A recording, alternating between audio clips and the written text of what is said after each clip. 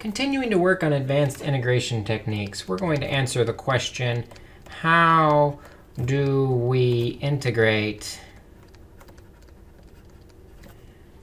a fraction? Probably more appropriate to say, how do we integrate a rational function, which is basically just a fraction. And the idea behind what we're going to do is this. If you had to choose to integrate 3x over x squared minus x minus 2 dx,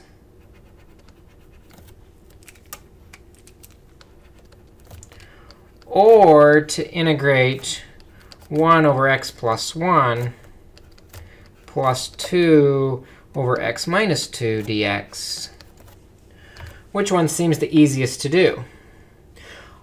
Well, the first one, we don't really have a way to integrate. We could try to use u substitution with u equals x squared minus x minus 2, but then du would be 2x minus 1 dx. The numerator's 3x. There's no minus 1. That's not going to work. Versus the second integral here, we know the integral of 1 over anything is the natural log of that stuff, as long as the derivative's 1. We have to divide by the derivative of the inside if there was something in there. Plus 2 times the natural log of the x minus 2 plus a constant. And that quickly we're done, because the natural log is just 1 over the stuff. That integral is much easier to take. And that's the idea behind what's called partial fractions. The idea of partial fractions says I can take a fraction like 3x over x squared minus x minus 2, and that's going to be equal to some other sum of fractions. If we factor that denominator, we'll end up with x plus 1 times x minus 2. The numerator is still 3x. And the idea behind partial fractions is this fraction is the sum of some numerator, we'll call it a, over the first factor, x plus 1, plus another mysterious numerator, we'll call it b, over the second factor, x minus 2. So if we can solve this for a and b, we'll find out what values break this fraction down from one complex fraction to two simpler fractions. Well, we can solve rational equations by multiplying by the common denominator of x plus 1 times x minus 2 on each factor, x plus 1 times x minus 2 and x plus 1 times x minus 2. When we do that, the denominators divide out with several of the numerators, and we're just left with 3x equals a times x minus 2 plus b times x plus 1.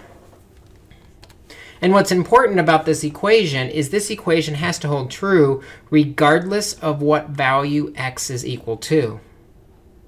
That means I can just pick any value for x I want and solve what we end up with. So let's pick something convenient. Let's pick something that'll make either a or b go to 0. Notice if we let x equal 2, that first factor on a will go to 0. So we have 3 times x, or 3 times 2 is 6, equals, the a part goes to 0. b is times x plus 1. 2 plus 1 is 3. Divide both sides by 3. And now we see b is equal to 2.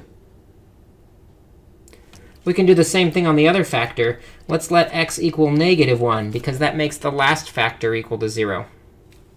3 times negative 1 is negative 3, equals a times x minus 2. Negative 1 minus 2 is negative 3. And if we divide both sides by negative 3, we find out a is equal to a positive 1. So back on our original fractions, we have a over the x plus 1, or 1 over the x plus 1, plus b, which we found out was 2, is over the x minus 2. And this fraction is what we said was easy to integrate. Much easier to integrate than the original fraction. So that's what we're going to do today is we're going to break up the hard fraction to integrate into smaller pieces that are easy to integrate into its parts, into the partial fractions. There's really three cases under partial fractions that we want to look at. Partial fractions.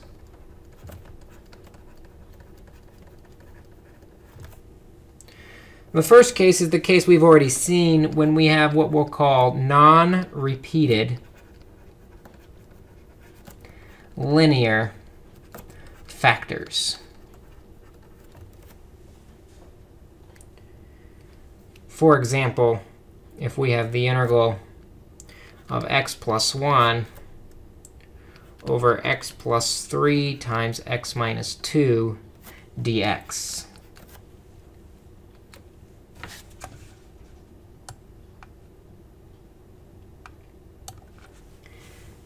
We're going to split this up so that we have some mysterious numerator over the first factor, x plus 3, plus the other mysterious numerator over the second factor, x minus 2.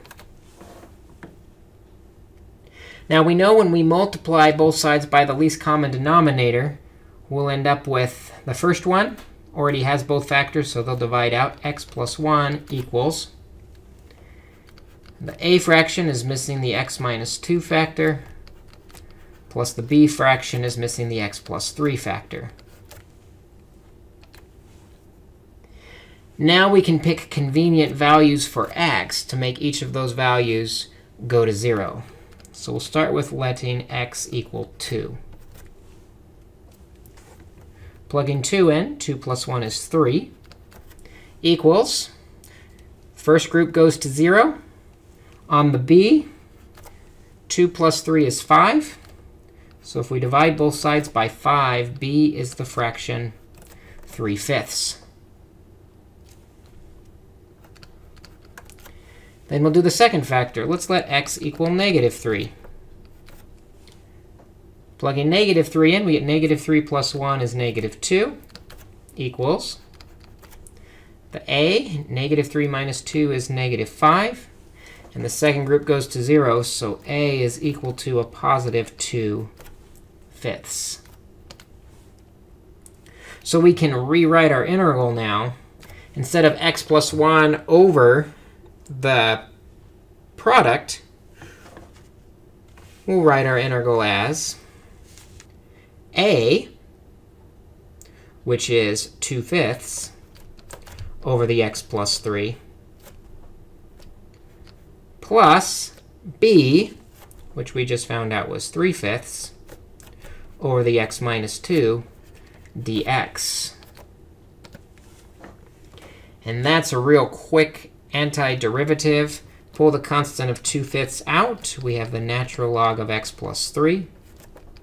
Plus, pull the 3/5 out front. We have the natural log of x minus 2, plus a constant. And we've got our antiderivative. So if there's non-repeated linear factors where we don't have anything squared, we don't have anything cubed in the denominator, it's just x plus 3, x plus 2, really simple. We just decompose the fractions to the pieces we need. But what if one of them is repeated? What if we have a repeated linear factor? For example, we might have lowercase ax plus b squared in one of the denominators. If that's the case, we'll use a denominator for ax plus b, and we'll use a denominator for ax plus b squared. And if it was cubed, we'd count up to cube. So we're going to need one denominator for each power of the factored result. So if we want to find the integral of x minus 2 over 2x minus 1 squared times x minus 1 dx,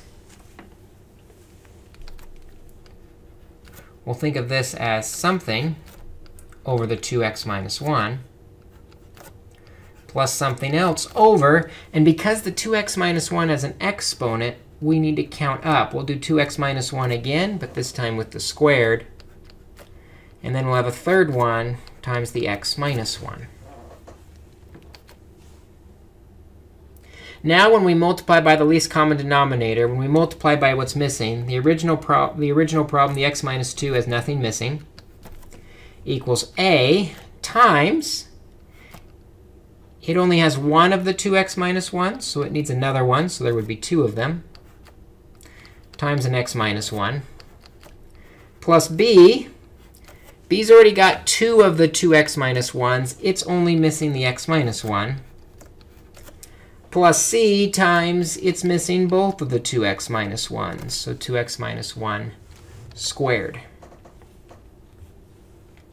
Now we can pick convenient values to try and get at the values of a, b, and c.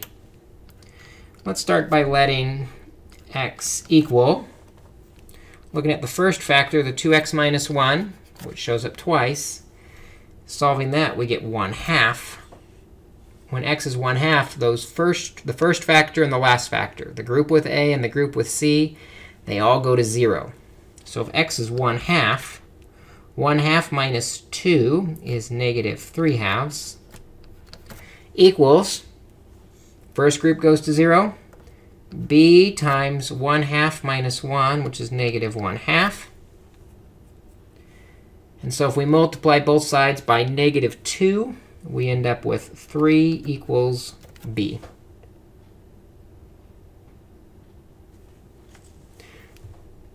So now let's pick another value for x.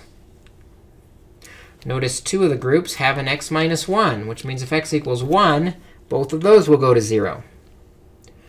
Plugging that in, 1 minus 2 is -1 equals, first factor goes to 0. The second factor goes to 0. The third factor, though, 2 times 1 minus 1 is 1. Squared is 1. So we end up with c.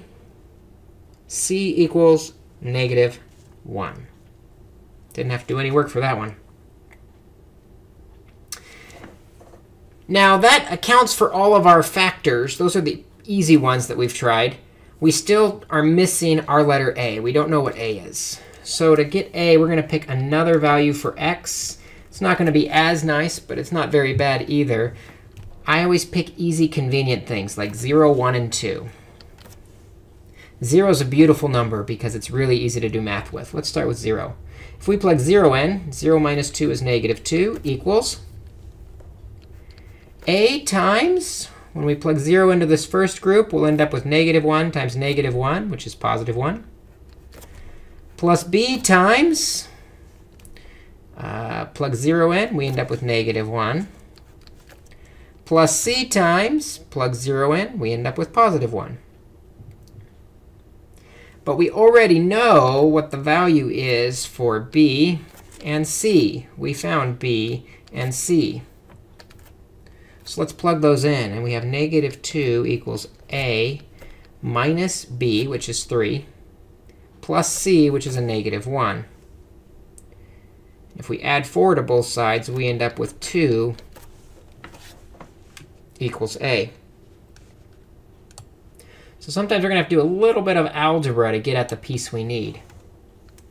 But once we've done that, now our integral is going to be much easier to take. We've got the integral of a, which is 2 over the 2x minus 1.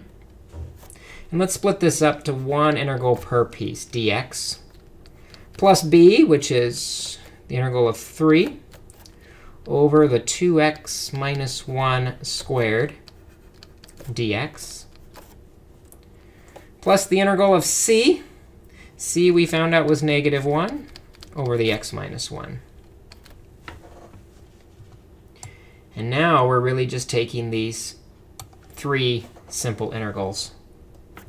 Using a little u substitution, let u equal to 2x minus 1. du is equal to 2 dx. So we've got, on this first one, the integral of 1 over u du. That's nice, because that's just going to be the natural log of u, or the natural log of 2x minus 1. For the second part, if we let u equal 2x minus 1, du is equal to 2 dx. So I'm going to pull the 3 out, multiply by a 2 and a 1/2 inside. So we've got 3 halves on the outside times the integral of u to the negative 2 du. And when we integrate u to the negative 2, we get the u to the negative 1. But u is 2x minus 1. And we multiply by that negative 1 out front. So 3 halves times 2x minus 1 to the negative 1. And the last one, pulling the negative out front. And the derivative of the denominator is just 1. So we have the natural log of x minus 1 plus a constant. So that's kind of our second case of taking integrals of rational expressions. If we see an exponent, like squared, we need the factor repeated as well, with every exponent counting up. The third case that we'll look at is what's called an irreducible quadratic.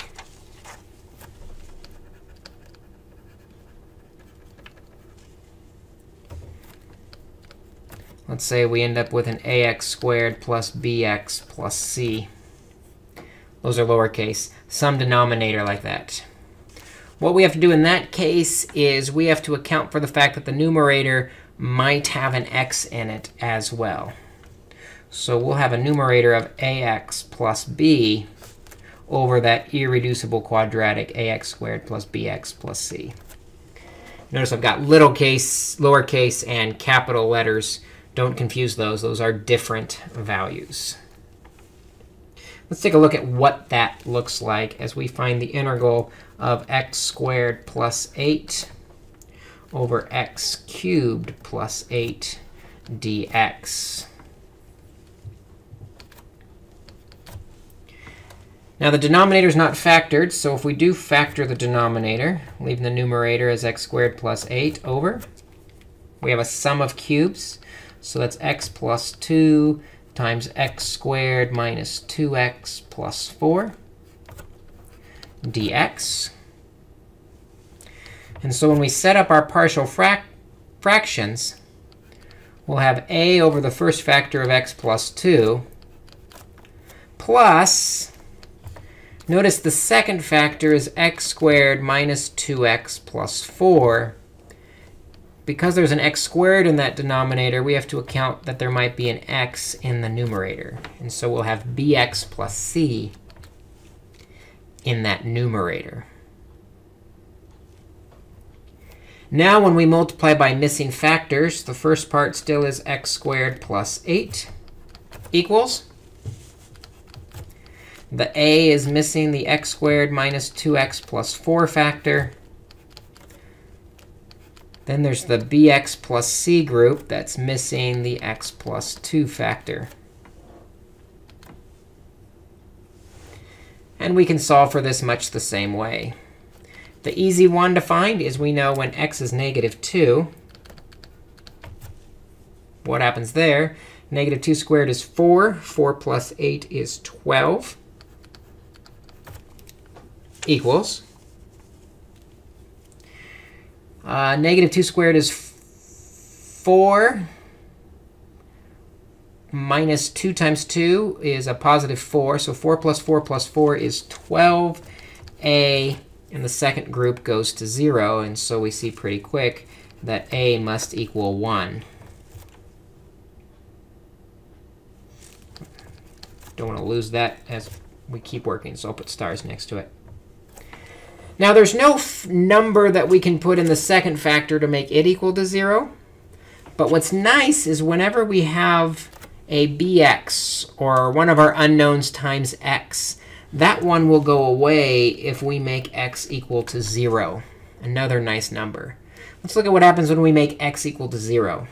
On the left, we have 0 squared plus 8, which is 8, equals the first factor, if x is 0, leaves behind 4a, plus b times 0 is 0. We're just left with the c, times, leave a little space here, we're left with the c, times, when x is 0, we're left with 2. So we have 8 equals 4a plus 2c. But what's nice is we already know what a equals. A equals 1. So 8 is equal to 4 times 1, or 4 plus 2c. And if we subtract 4 and divide by 2, we'll find out that c equals 2. So if we're just careful in how we select our numbers, they'll start to fall out pretty quick. Now, when we go after our last one, there's no trick that makes everything else goes away. But if we pick an easy number, we can get at our remaining variable, get at the b. So let's pick the number 1, because that's also easy to do math with. On the left, 1 squared plus 8 is 9 equals. When x is equal to 1, we have a times 1 minus 2 plus 4 is 3. Plus b times 1 is b plus c, times x plus 2. 1 plus 2 is 3. So 9 is equal to 3a plus 3b plus 3c after we distribute. But we know a is 1 and c is 2. So when we plug that in, 3 times 1 is 3, plus 3b, we're still looking for b, plus 3c. 3 times 2 is 6. If we subtract 3 and 6, we get 3b equals 0. And so b is equal to 0 in this case, which means our original integral can be rewritten as the sum of two fractions. Or let's actually break it down into two integrals. A is 1 over the x plus 2 dx, plus the integral of bx, which is 0 times x, or just 0, times 2 over our x squared minus 2x plus 4 dx.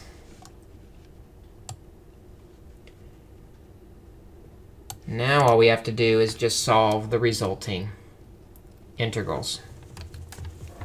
The first integral is easy. That's the natural log of x plus 2. The second integral is not as easy, though. And so what we're going to do is we're going to employ two tricks to force us to integrate this, because we've got a constant over a denominator. First trick we're going to do is we're going to complete the square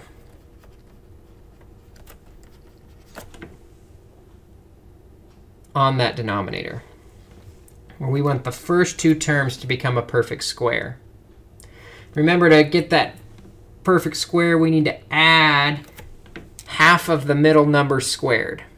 Half of 2 is 1. 1 squared is 1. So we're going to add 1. But to stay balanced, if we add 1, we have to also subtract 1. When we do that, we have the integral. Let's actually pull the 2 out front. It's not going to be useful to us. Of 1 over x squared minus 2x plus 1, which factors to x minus 1 squared, plus 3 dx.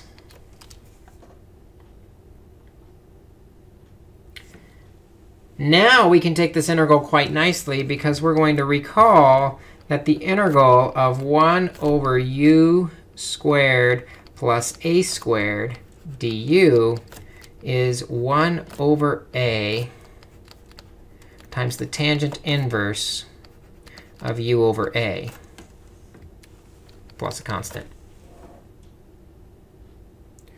But this time, u is going to be that whole x minus 1. And since that derivative is 1, that's easy to handle. We still have the natural log of x plus 2. Plus, we've got a 2 in front of the radical, or in front of the integral. Then our formula says we have to divide by a. A is the square root of the other number. So 3 is really the square root of 3 squared. So we'll divide by the square root of 3 times the tangent inverse of u. That's the x minus 1 over a, which is the square root of 3, plus a constant. And this becomes our antiderivative of our original problem. So if we have an irreducible quadratic, some piece that can't be factored nicely, we'll end up keeping that quadratic. Just need to make sure the numerator has that 2 terms in it, 1 term for the x and 1 term for the constant. So let's actually take a moment to summarize the complete process for partial fractions. What have we seen today? Well, the first thing we need to do, if we're taking some p of x over q of x, the first thing we need to do is make sure that the degree of the numerator is smaller than the denominator. So if the degree of p of x is greater than or equal to the degree of q of x, maybe the p of x has a cubic in it and q of x only has a square in it. First thing we want to do is use long division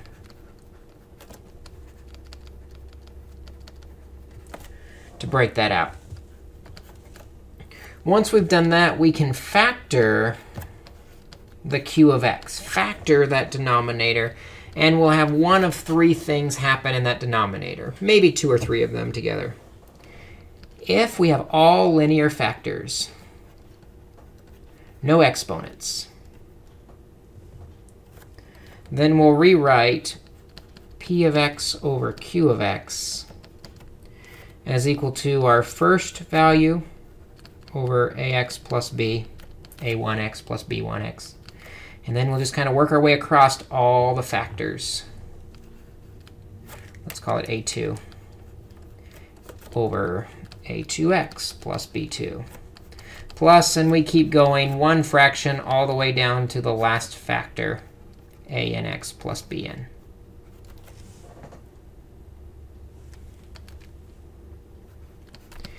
If we have a repeated factor,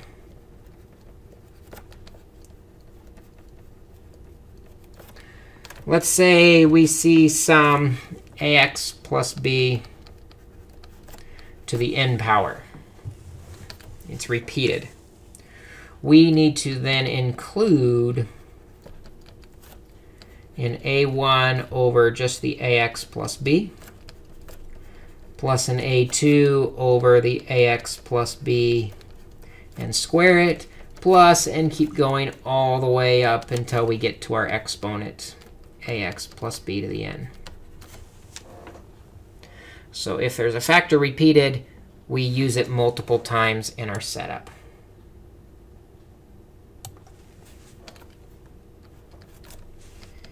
If we have a quadratic factor,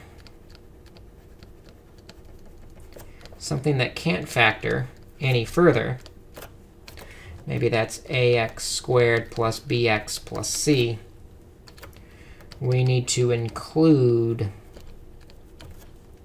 an ax plus b over that linear factor, ax squared plus bx plus c. So we've got to account for those 3 cases. Once we have it set up, the third step is to solve for the numerators. That's where we pick the easy values for x.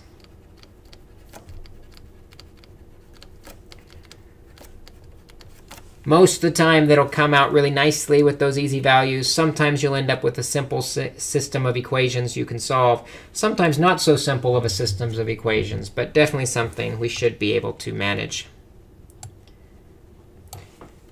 And then we can finish the process by integrating the resulting expression. Usually we'll end up with logs. Sometimes we'll end up with inverse tangents. Sometimes we'll end up with just fractions. But the resulting expression is always going to be easier to integrate. And so that's the process for partial fractions. The big challenge is breaking up into those linear repeated factors and quadratic factors. So take a look at the homework assignment so you can try some of these. Practice several of them. These are kind of fun. It's a game to find A, B, and C. And we'll talk about them more when we get to class.